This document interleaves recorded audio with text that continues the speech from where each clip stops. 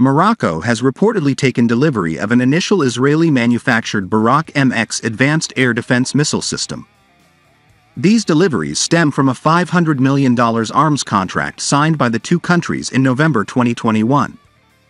Currently, a training program for Moroccan personnel is underway to familiarize them with the operation of the Barracks MX system. The training sessions are taking place in both Morocco and Israel, with full operational readiness of the system projected by the end of 2023.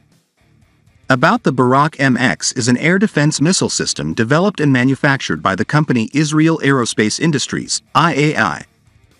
The system uses an integrated smart launcher equipped with an interceptor designed for short, medium and long ranges.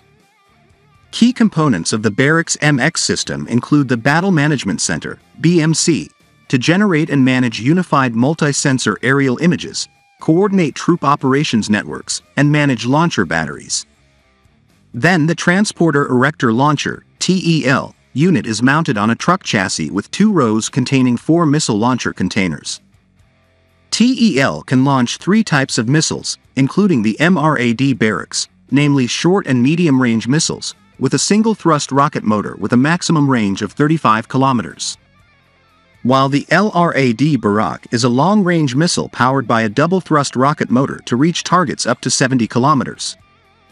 Meanwhile, the long-range Barak ER missile uses a double-thrust rocket motor and additional booster to reach a range of up to 150 kilometers, increasing the ability to counter theatrical ballistic missiles, TBM.